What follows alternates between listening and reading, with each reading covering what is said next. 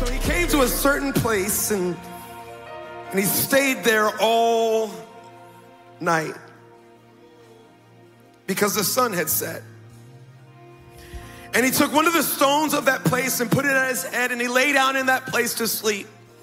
Then he dreamed, and behold, a ladder was set up on the earth, and its top reached to heaven.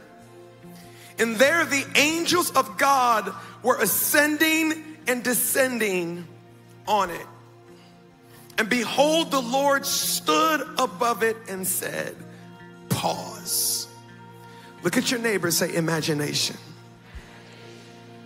Can I give you a picture that I'm begging you that as long as you live, you never let this go from your mind? Every night from here on out when you go to sleep, before you close your eyes, picture a ladder. Picture a ladder that reaches to heaven. And on that ladder, picture angels carrying your needs up to God and bringing his response back to you. And picture God standing at the top of the ladder, overseeing the whole operation, making sure they get to you exactly what you need. And he receives from you the second that you just get that. I bet you sleep better. Bet you wouldn't toss and turn as much. Am I the only one who tries to fix problems in their sleep? I'd be going to bed, how do I figure this out? Wake up at 2 in the morning, how did I figure this out? Come on now.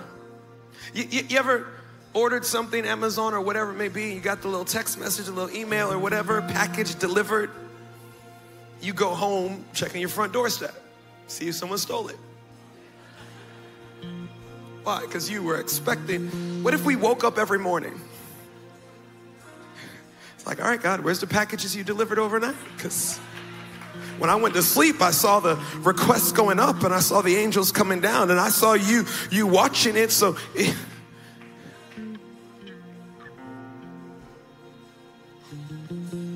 behold, the Lord stood above it and said, I am the Lord God of Abraham, your father, the God of Isaac. The land on which you lie, I will give to you and your descendants. Also your descendants shall be as the dust of the earth, and you shall spread abroad to the west and to the east and to the north and to the south. And in you, in your seed, all the families of the earth shall be blessed. Behold, I'm with you, and I will keep you wherever you go. And I will bring you back to this land.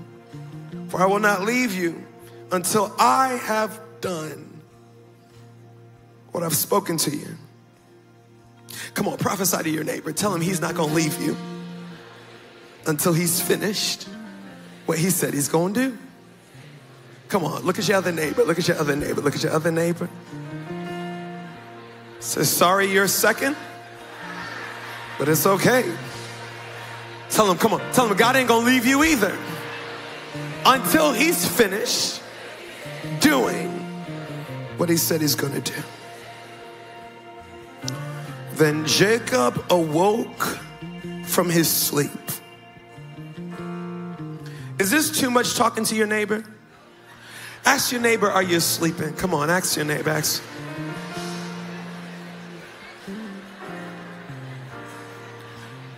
If they were telling the truth, they'd say yes. My eyes are open, but my faith is closed. I brushed my teeth this morning, but I didn't really have any expectation for God. My body's awake, but my faith is asleep. Look at your neighbor and tell him, neighbor, but you're gonna wake up tonight. Come on, tell somebody, tell him, you gonna wake up tonight. Then Jacob awoke from his sleep and said, surely the Lord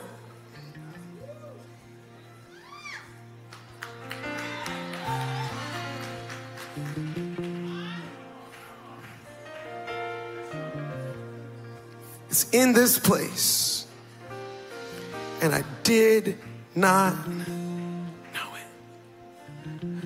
Can I tell you what I felt as I read that? Surely the Lord is in this marriage. Surely the Lord is in this hospital room. Surely the Lord is in this job that I hate.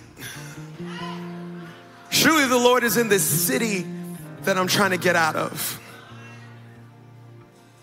Surely the Lord is in this season that I'm trying to pray away. And I did not know it. And Jacob was afraid and said, how awesome is this place? This is none other than the house of God. And this is the gate of heaven. I have a quick message for you today. Somebody say it's going to be quick. It's going to be quick. I got a quick message for you today, Columbia, entitled, What I Don't Know Can't Hurt Me. What I don't know can hurt me. Father God, you're here.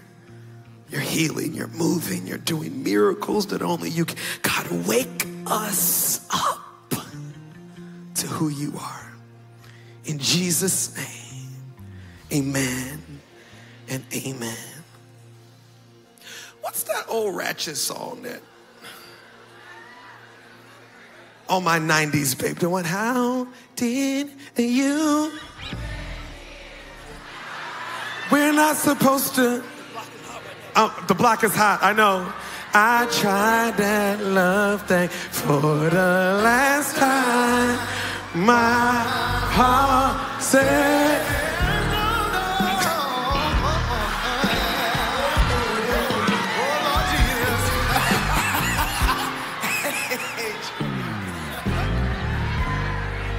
Well, that took a turn real fast. That took a turn. Boy, these saints can. No, no, no, no, no, no, no, no, no, no, no. Yes, sir.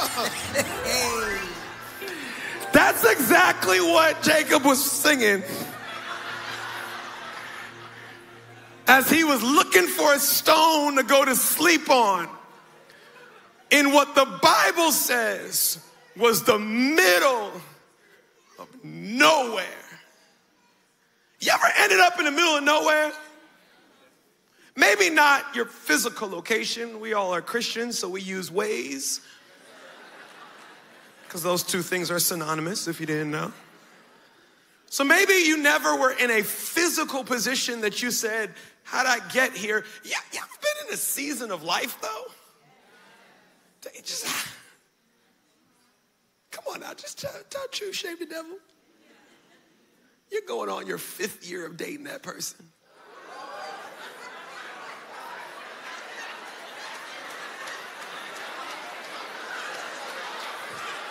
Somebody say, he meddling. And you're just like, how'd I get here? At all. Come on now. You just had your 4th kid. You can't remember the last time y'all had a date night. Oh, that got real, didn't it? Oh, I'm going to offend everybody. Come on now.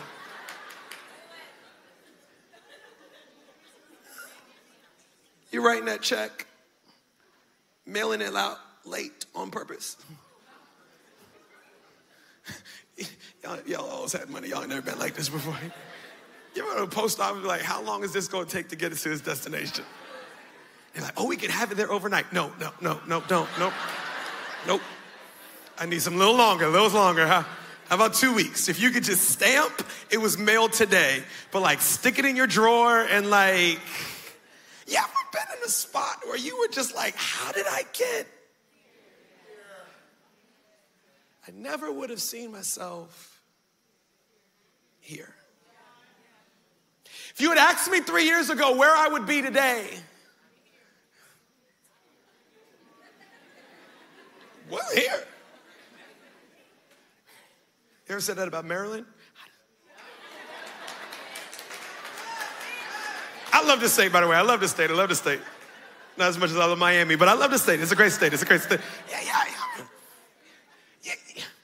And I'll be honest with you, I don't dwell too much time there. Boy, that's a bottomless pit of just, if you would have asked me what my life would look like 5 years ago, 10 years ago, we all have an aspect that's not quite lining up with what we thought it would be. And if we have those moments, and we don't have too many moments, TikTok, make sure that happen, right? Before you go to bed, you got 29,000 videos you can watch just to never have that moment. I got 17 ignored text messages I could respond to but if you, in the rare occasion that you just catch me undistracted, I have the thought, how did I get here? You see, Jacob had been through some stuff to get to where his here was. If you don't know the story of Jacob and Esau were twins. They were born, and before they came out of their mother, God prophesied that the younger would rule over the older. Esau was the oldest by a couple of seconds. Jacob came right after, grabbing his older twin's heel. And from the second that Jacob was born, he lived his life trying to make the prophecy over his life come to pass. If God tells you that he's going to do something in your life, you've got to understand you can't do it in your own strength. Because if you could do it in your own strength, he wouldn't have told you, because you wouldn't have needed him. Here is Jacob going through this life just stressed out of trying to create something that was his, but it wasn't his to produce. Finally, it got to the place where Jacob said, God's not moving fast enough. Life's not moving fast enough. I'm going to make it happen in my own strength. And he ended up cheating his brother out of 2/3 of their father's enormous wealth. And here's just my thought. When Jacob was coming up with the plan with his mama of how to cheat his brother out of millions of dollars, I think the way that Jacob saw it ending was him loaded and his brother mad. But on this night, when he's saying, how did I get here? Jacob had nothing. A lot of people miss this. He lied to get 2/3, but he left 100% to keep his life. Because sometimes when we take matters into our own hands, we don't just not get what God had for us, but we forfeit what was actually. And just for fun, he never got it back. Rest of scripture, Esau kept 100% of what came from their father. And here is Jacob running for his life, and the only reason he stopped is because the sun had set. If he had more light, more energy, more friends, more money, more people to call on, he'd have kept going. But life has a way of just stopping you in your tracks. And it was here, on the run, with nothing, at his greatest moment of disappointment, that he had the greatest encounter with God up to that time in his life. Could it be that our greatest God encounters come when we least expect it? Here's Jacob, a liar, a thief, broke with nothing, running for his life. And he says these words, surely the presence of the Lord was in this place, in the place that I don't want to even be in. And I had no idea. Church, not exaggeration, my greatest fear is missing God.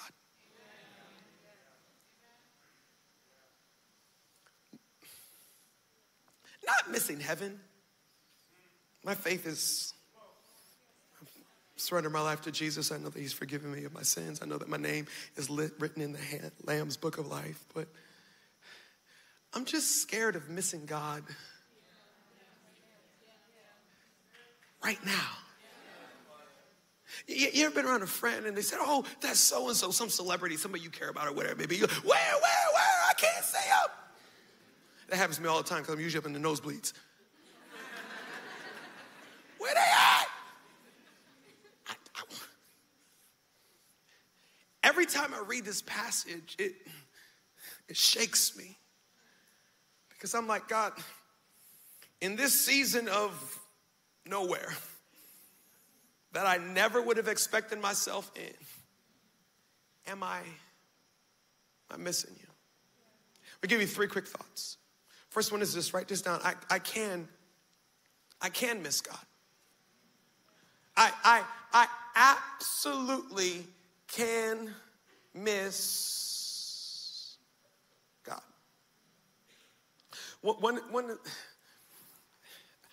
I have a lot of irritations in life, y'all. God's working on me.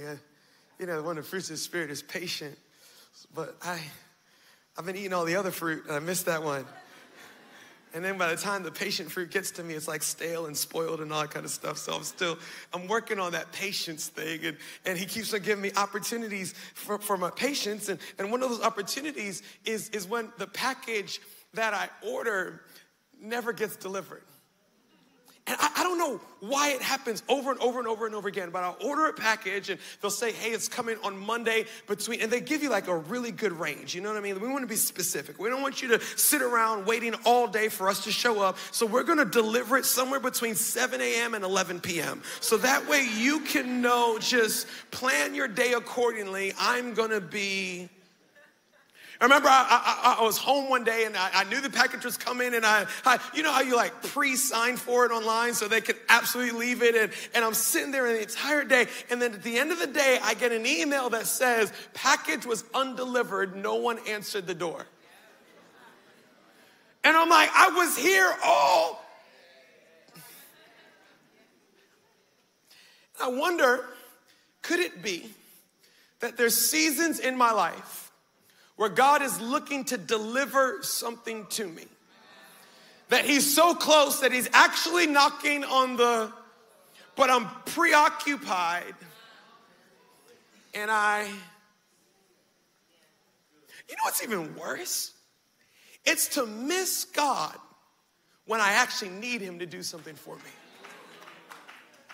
And I'm wondering, what is it about Jacob that caused him to miss God? I think one of the things that caused Jacob to miss God was stress. Jacob was so overwhelmed that life was not going the way, watch this, that God had said it would go. It's not even something that he had come up on his own. God told him that you're going to rule over your family. But because it had not gone the way that he thought it was going to go, that stress clouded his vision from the fact that God was working all along. I think another thing that caused him to miss God was ambition. There's semantics, and you'll hear one pastor preach and he said, you need godly ambition. And another pastor will preach and said, ambition is of the devil. You don't need ambition, just walk in grace. And you hear the next guy say, everybody's confused. I'm going to say this. I think there's godly ambition and there's ungodly ambition. Ungodly ambition is when I'm going after whatever God never said I could have. Godly ambition is when God said I could have it and I'm going after it. And for some reason, I think that Jacob was so consumed in what he was going after instead of the one that sent him after it, that he missed God. I think relational drama can cause you to miss God. Come on. Jacob had the favor of his mother. Was kind of iffy with his father. Esau, not so much. And as you read the story, Jacob is playing this relational game of let me try to lie to this person and keep this person happy and do this and do that. And he completely missed the fact that God was in this situation the entire time. The Bible says this in Psalm 139, verse 7. Where can I go from your spirit? Or where can I flee from your presence? If I ascend into heaven, you are. If I make my bed in hell, behold, you are. If I take the wings of the morning and dwell in the uttermost parts of the sea, even there your hand shall lead me, and your right hand shall hold me.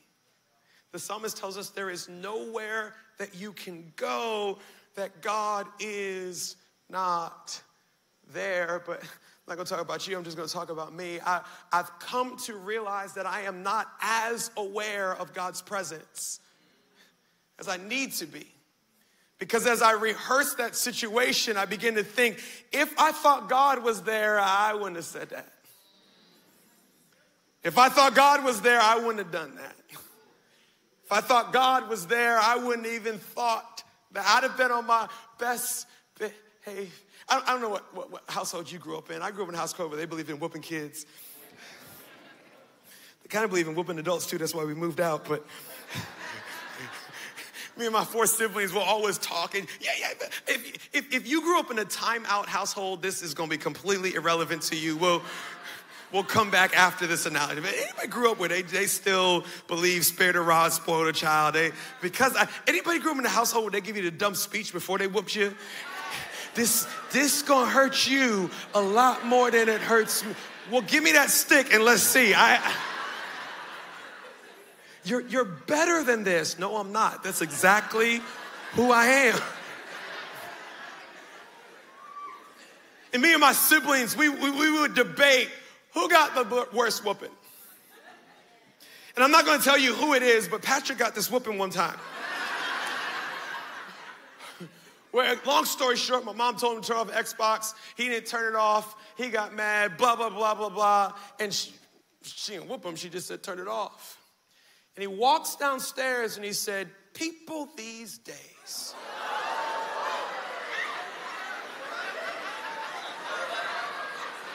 Get on my nerves. That's what we said.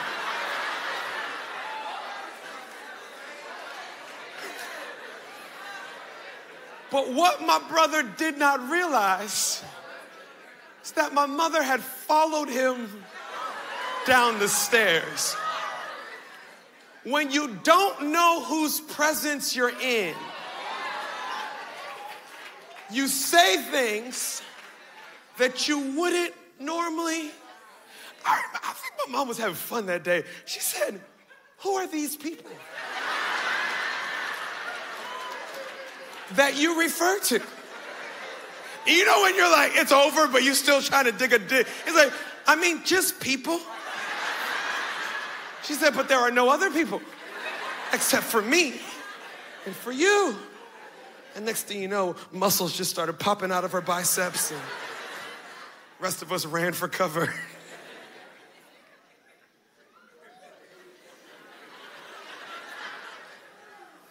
If I knew that God was here, would I be so overwhelmed with worry? I mean, if you're not going to have faith, you don't want to do it in front of God. Come on now. And the only time I don't have faith is when I forget that I'm always in front of God. If I'm going to take matters into my own hand, which is a sign of not trusting that God's going to do it, I don't want to do it in front of God. Could you imagine if you're standing next to God and God said, I'll fix it, and you say, cool, and you start to fix it. He's going to ask you, what are you doing? Who, me? I'm fixing it. But then I just say I was going to fix it? Yeah, but I thought, what? You thought I wasn't here? You thought I wasn't working on it? You thought I didn't see it? You thought He says, surely the presence of the Lord was in here. Where? In the nowhere that I wish I wasn't even in. And I did not know. Verse 17 says this, and he was afraid and said, how awesome is this? Do you know what's the difference between nowhere and awesome place? Do you know what's the difference between I wish I was never here and I'm smack dab where I always wanted to be? It's not your circumstances, it's not your location, it's not your situation, it's your awareness. 1 second, only reason I'm here is because the sun set and I couldn't go any further. The next second, how awesome is this? Where's the singer? Y'all gave up all y'all microphones? What's the Holy Spirit, let us become more aware. Where's the singers at? Come on. You want it, Julia? I got you. Come on. Let us become more of your presence. Let us experience. We always mix those words up, don't we? Let us become more aware of your. Let us experience the fullness of your glory. God, let us become more aware of the fact that you never leave us. There's never a situation you're not in. There's never a moment that you're not on the scene. There's never a second in our life where you're just like, I'm sorry, I didn't see you, I got distracted. He's always there. Look at somebody next to you. Say, conduct yourself accordingly. Write this down. You could play. I'm going to land this plane faster than you can imagine. Second thought is this: God's presence is the gateway. Genesis chapter 28 verse 17 says this, and he was afraid and said, how awesome it. Some of you walked in this room frustrated with where you are, and you're going to walk out calling it awesome just because you're going to catch a revelation that God's in the middle of it. Some of you walked in this room cursing your relationship status, your degree status, your employment status, your joy status, your peace status. You're going to walk out saying, this is an awesome place to be. Because I'm smack dab right in the middle of the presence of God, right where he wants me to be. It says he was afraid and said, how awesome is this place? This is none other than the house of God. Watch this. And this is the gate of heaven. So step number one, Jacob became aware of God's presence. And as soon as he became aware of God's presence, he became aware that this point is a portal between the natural and the supernatural. I'm one of those weird people. I could eat at the same restaurant every single time and order the same meal every single time. And guess what I would be? Happy. Any normal people like that. You just, change is overrated. Adventures. Come on, be proud. That's the favor of God's on your life. Where's the weirdos? You like new stuff. You like just to let you know, God is the same. Yesterday, today, and forever. So you decide who's in the book. Don't. Now, he is a God that does new things too, but that's not the part we're going to read today. My wife is one of those that she will never want to go to the restaurant twice. There's so many places, especially in D.C. There's so many. I want to go somewhere new. And she said, don't worry about it. I've got the restaurant. And I'm like, oh, whatever. As long as they got food, I'm good. I remember we were going to this one restaurant. We're out of town. And we walk in. The only way I could describe it was a gypsy's thrift store. You got a picture in your mind? I mean, you walk in and it is a store full of knick-knack, paddywhacks, give a dog a bone, bunch of stuff nobody on planet Earth would want. Like a trombone with a picture frame around it. Bunch of seashell bracelets. And she's been raving about this restaurant like for weeks. And we walk into this thrift store and I'm like, what It's dead. I don't see French fries. I don't see corn. I don't see anything. And she told y'all, I'm basic, y'all. Steak, mashed potatoes, corn. That's all I need. It's 2 starches. Shut up. Anyway. So I'm looking around like, where did I get stuck? And she walks confidently up to the counter of this thrift store. Said, we have a reservation for 7:30. I'm like, where are we reserving? And to my shock, the person responds by saying, right this way. And I'm like, right which way?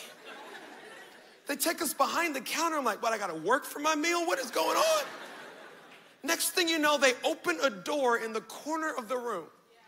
And we walk through, and there's the most beautiful restaurant I've ever seen in my life. There's music bumping that you can't hear in the thrift store.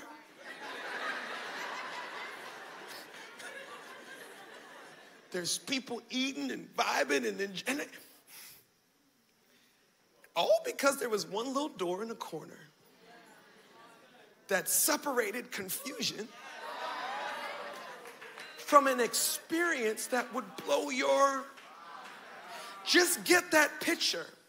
There's so many believers that are hungry and stuck in the thrift store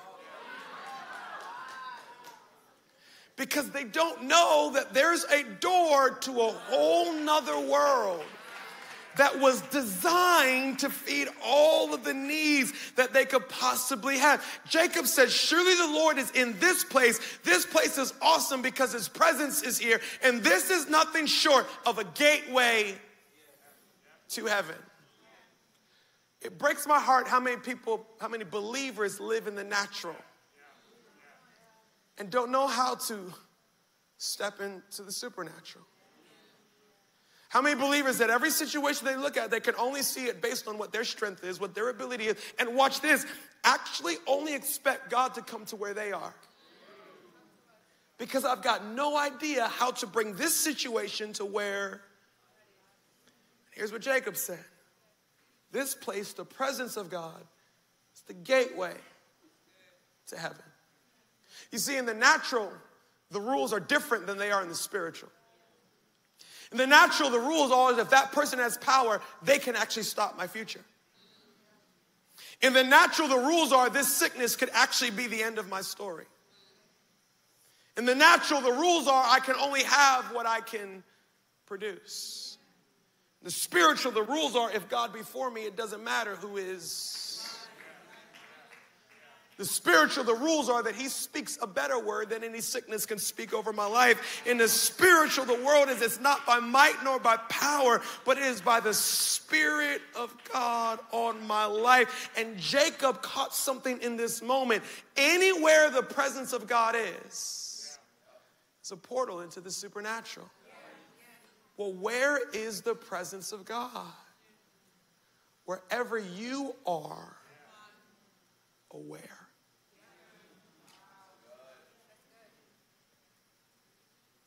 Do you know God could be in a room and one person can know and the other person oblivious? All based on who's aware. Think about the 3 Hebrew boys that were in the fire, tied up and bound, waiting to die.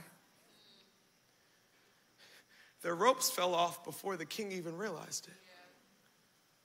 And by the time he realized there was a 4th man in the fire, the situation was already handled. I'm just wondering, God, could it be that I'm not aware that I actually don't have to stay in this natural situation? I can move into a place that I belong, seated in heavenly places. Play. Don't stop. We're going to land it. Last thing is this, write this down. Heaven has a plan for my life. I'm going to read it. I'm going to explain it. And we're going to decree it over your life. Somebody say, read it, explain it, decree it. Ready? Genesis 28, Verse 13 says this, and behold, the Lord stood above it and said, I am the Lord God of Abraham, your father, the God of Isaac. The land on which you lie, I will give to you. And your descendants also, your descendants shall be as the dust of the earth, and you shall spread abroad to the west and to the east and to the north and the south. And in you and in your seed, all the families of the earth shall be blessed. Somebody say, it's not just about me. Behold, I am with you and will keep you wherever you go, and will bring you back to this land. For I will not leave you until I have done what I have. Okay, how do we get to the place where God is prophesying over Jacob's life, telling him it's going to be better than you could have ever imagined? Well, let's track. Jacob's unaware of God. He takes matters into his own hand and lies and cheats. He ends up losing everything and having to run for his life. He ends up in the middle of nowhere, not because he wanted to be there, but because he ran out of sunlight. And in that place, in the middle of nowhere, after falling asleep on a rock, God reveals himself to him. And Jacob goes from oblivious to aware. Surely the presence of the Lord is here. He goes from awareness of God's presence to awareness of heaven in his life. He goes from awareness of heaven in his life to awareness of heaven's got a plan for me. And all of a sudden, God's speaking to Jacob saying, I got plans for you. By the way, just in case you don't know who I am, I'm the same God of your father, Abraham. And God begins to remind Jacob of all that he's already done. Then he tells Jacob, this is bigger than just you. I planned on doing this through you before you were even born. So what's on your life isn't a hope and a prayer, it's a covenant. And because I said I'm going to do it, guess what? It will come to pass. By the way, wherever you go, I'll be there. And I'm going to bring you back to every promise that I've ever made. And I will not quit until it's done. Somebody say amen. All right. Can I give you what blew my mind? I say this almost every time I preach. If I were God and I had told somebody that they were going to see great things in their life, and from the moment I told them, all they did was mess their life up, and by the time I came to them, they had forfeited everything that I had for them, I wouldn't start by reminding them how good it was going to get. I wouldn't start by telling them what I have for them. I would start by telling them how badly they've messed up. And I'm here because I got to rescue you, because you messed this up. And the way God talked to Jacob, you would have think that Jacob was looking for God.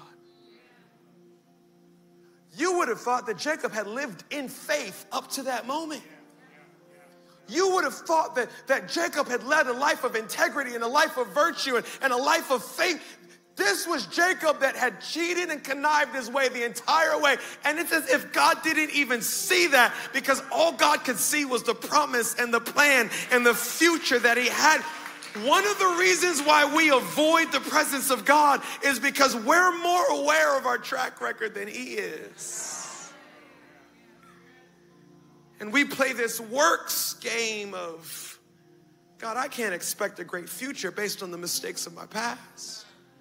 God, I can't expect that. Yeah, you made that promise, but that was the perfect me, not to the... Church, as we close, I just got one thing to remind you. That God knows the plans that he has for you. And they're plans to prosper you and not to... Plans to give you hope and a future.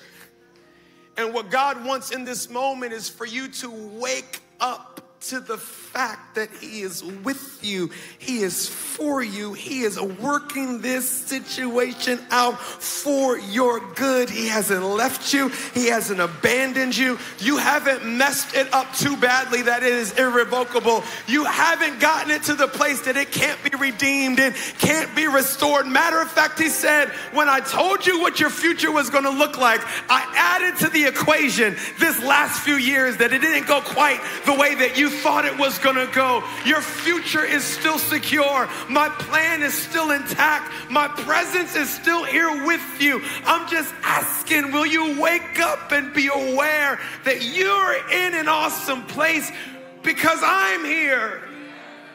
God, help me get to the place where I judge the seasons of my life, not based on if things are going my way, but based on if he's with me. Because if he's with me, he's for me. If he's for me, it's going to work out better than I could ever ask, think, or imagine. Right where you are, can you hop up on your feet?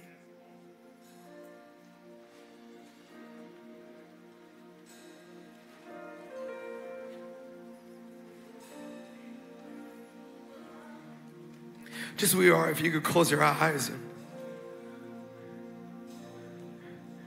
sometimes I like to just open my hands just as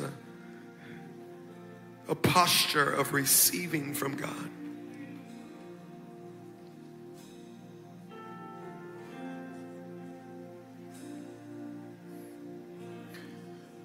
And just for about 2 minutes, can you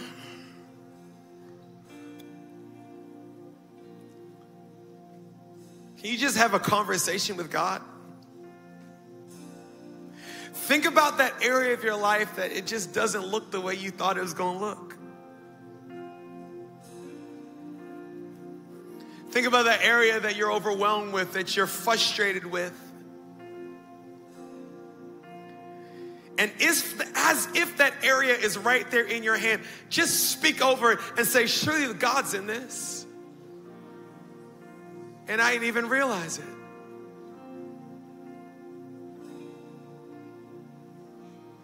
Come on, speak about it. Say, surely God's in this.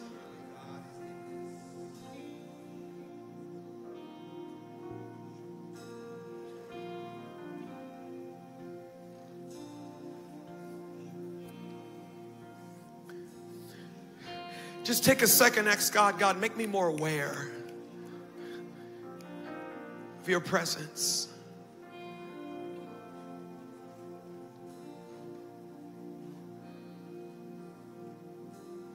God, make me aware of the fact that you're standing right there in the middle of that fire with me. Yeah, my boat's in a storm, but God, you're in the boat. Yeah, the situation may be overwhelming, but God, you're here, and because you're here, this place is awesome.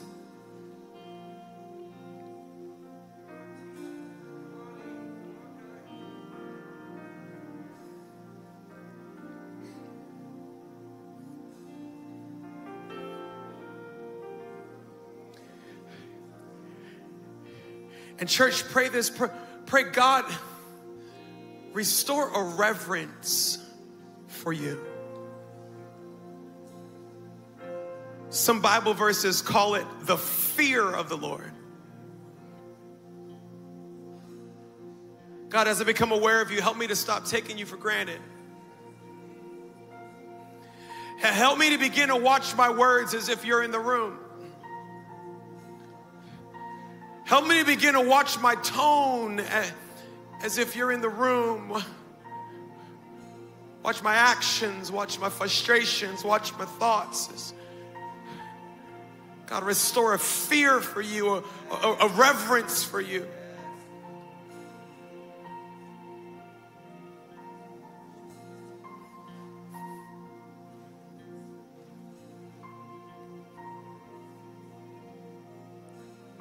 Jacob said this place of awareness of God's presence is a gateway to heaven. Come on, say this over your situation. Say, natural rules no longer apply to me. Because I've been seated in the supernatural. I've been seated in heavenly places. Come on, look over that situation, that thing that you're disappointed in, that you're discouraged in, that you're overwhelmed. Just begin to speak over it. The rules of this earth don't apply anymore.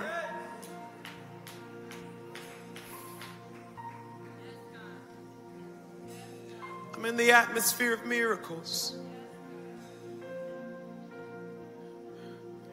I'm with a God that calls things that are not as though they are.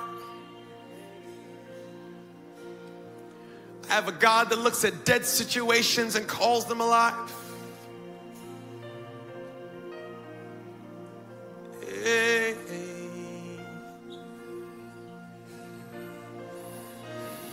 The last step, Zephaniah says that God sings songs of deliverance over us.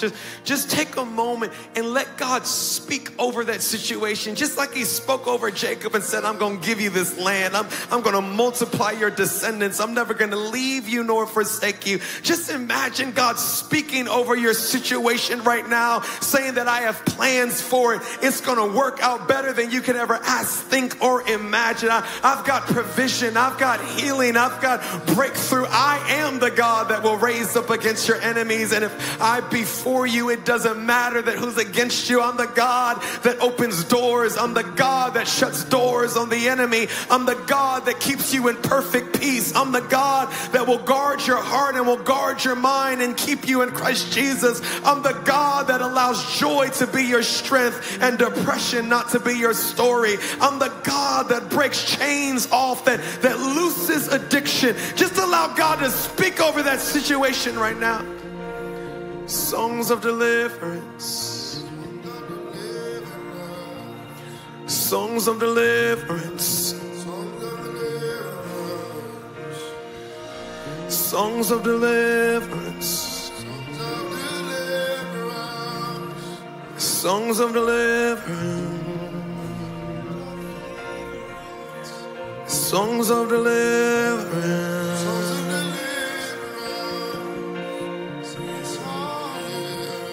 Songs of deliverance. Last thing, get in your mind this picture. Begin to imagine that situation after the miracle has taken place. Come on, get this picture in your mind of what's it going to look like after he's done what he said he's going to do. Picture yourself walking in healing. Picture yourself walking into that home. Picture yourself having that relationship in a place of healing and joy. And come on, get your imagine. Songs of deliverance. Come on, you can have it if you can see it, but if you can't see it, you can't have it.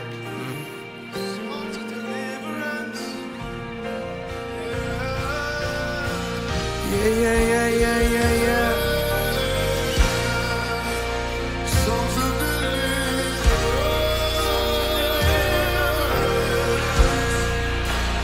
Songs of deliverance.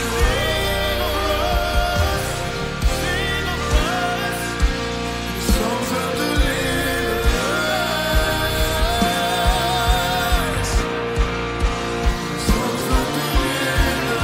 Can we sing one time? Can you imagine?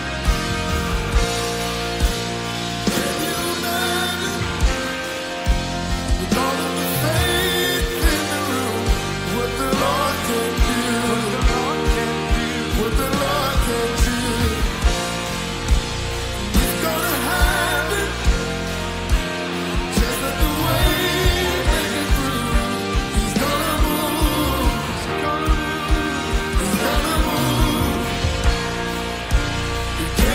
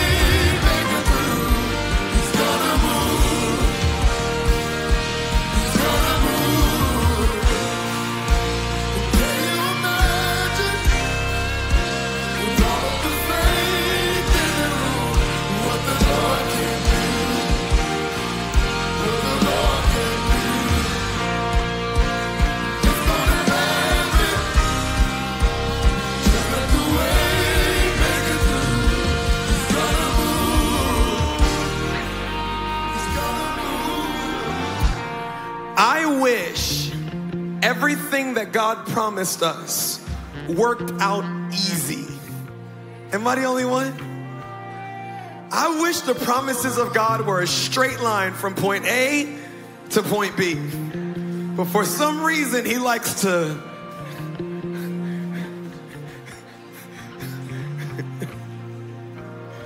but it doesn't matter how squiggly the path is. If he said it, it will come to pass. And sometimes the path is more difficult because the miracle is bigger.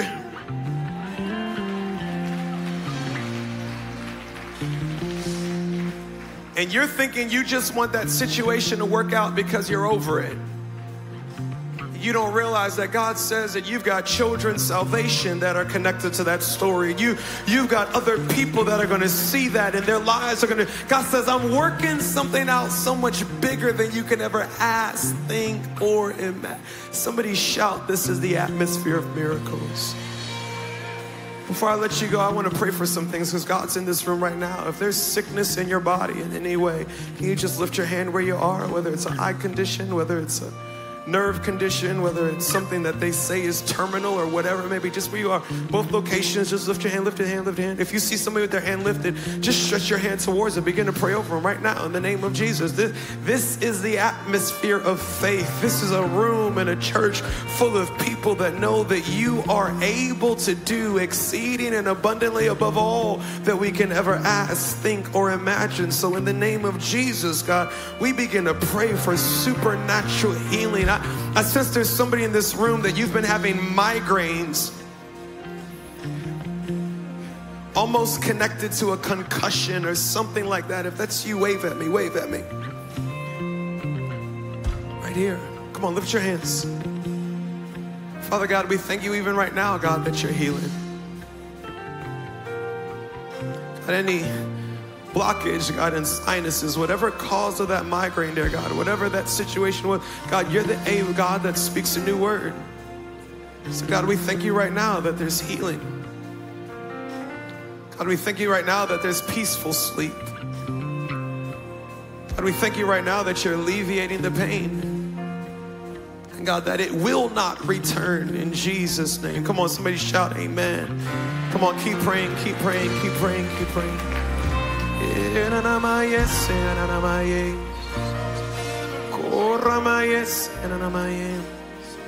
If you have a family member that's sick, maybe it's not you, but there's somebody in your family that you're contending for. If that's you, just lift your hands right now.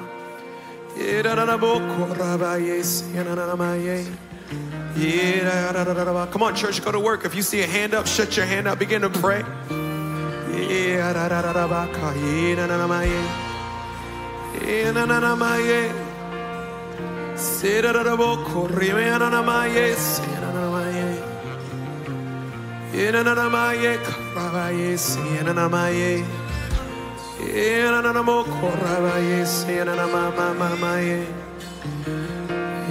Let the way maker through. Father God, you said that you have been given a name that is above name. In the name of Jesus, every knee shall bow and every tongue confess. God, cancer is a name, which means it must bow to the name of Jesus. Dementia is a name, which means it must bow to the name of Jesus. Nerve damage is a name, thus it must bow to the name of Jesus. So in the name of Jesus, we decree and declare every sickness, every infirmity, God, every part of our human body that is not in kingdom order, God, we speak healing in the name of Jesus. We speak restoration in the name of Jesus. God, we decree and declare, God, that tumors are shrinking in the name of Jesus. We declare and declare, God, that eyesight is being restored, dear God. We decree and declare, God, that people are being brought back, God, into a place of cognitiveness, God. We thank you. Can you imagine?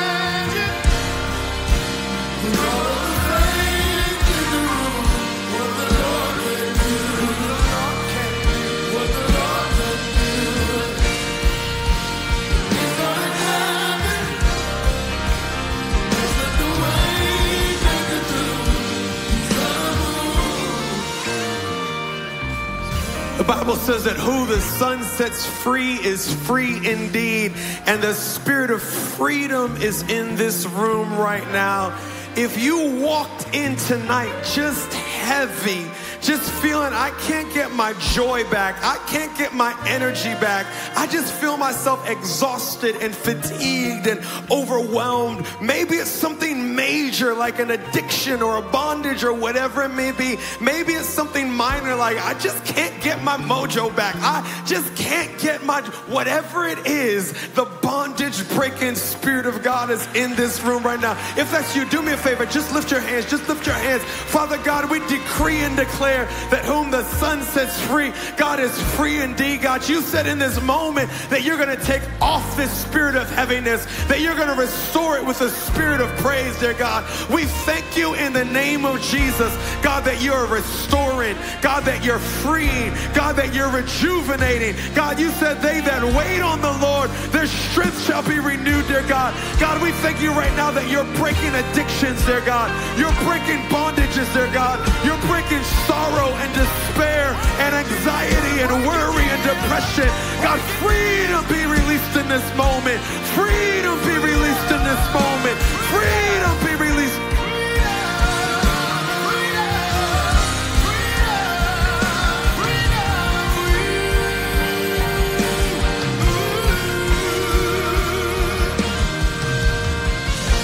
And it's gonna happen just at the way.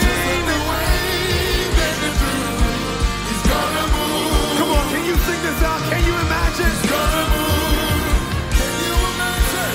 Can you imagine? Yeah. The flames in the room. The Lord can do what the Lord can do. What the Lord can do. It's gonna happen. Just let the world can do. Last thing I want to pray for, that people that need breakthrough in some situation of your life. What's breakthrough mean? It means for some reason this area of my life seems like it's hit an impasse. I'm not seeing any progress. I should be further than I am right now, but it just seems stuck. And if you've been around me long enough, you know God speaks to me in just pictures.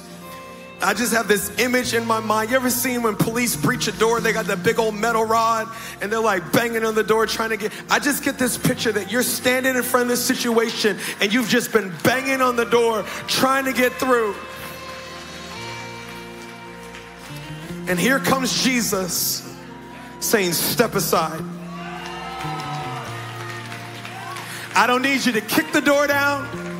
I don't need you to push the door down. I don't need you to show. It's not by might. It's not by power. But the Lord of the breakthrough is here. And when he says a door is open, that door is open. So if you say, hey, I have an area of my life that I need breakthrough in. I've been punching it. I've been kicking it. I've been pushing it. But I need Jesus to put his weight behind it. If that's you, just begin to lift your hands.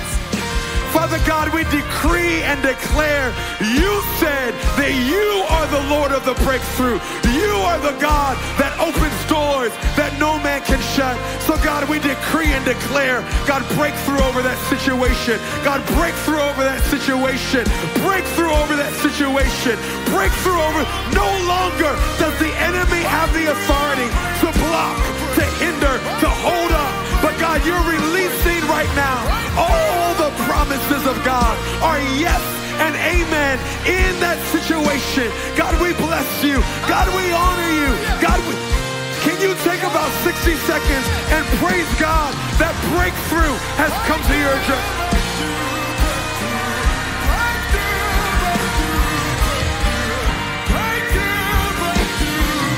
You're the Lord of the breakthrough.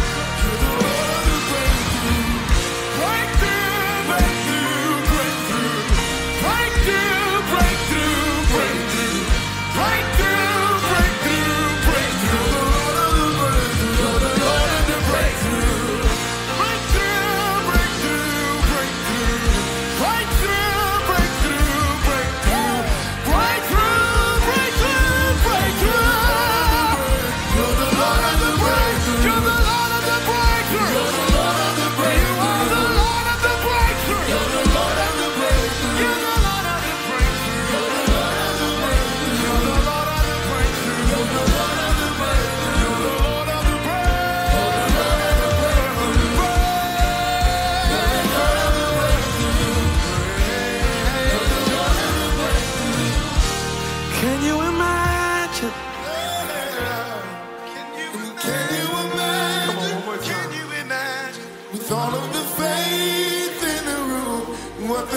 can do. What the Lord can do.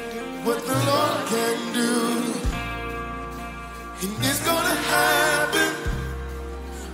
Just let the way make it through. He's gonna move. He's gonna move. He's gonna move. Church, hear me.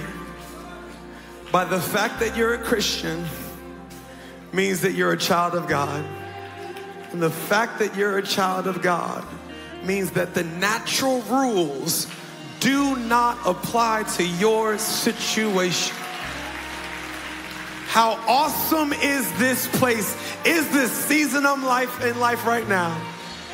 Because the presence of the Lord is here, and I did not know it.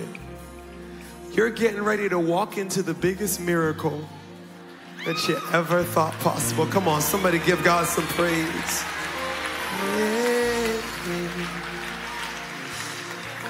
I'm gonna remind you, I'm gonna pray for you, and I'm gonna send you home.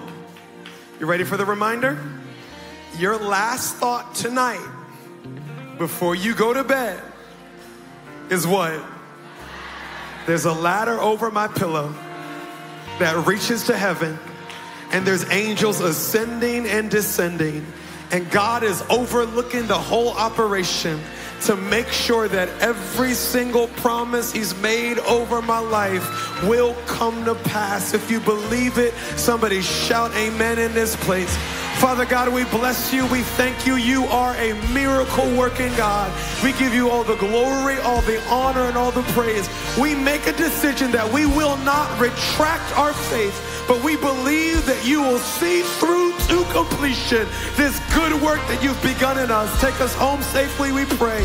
In the matchless name of Jesus, we pray. Amen and amen and amen. God bless you.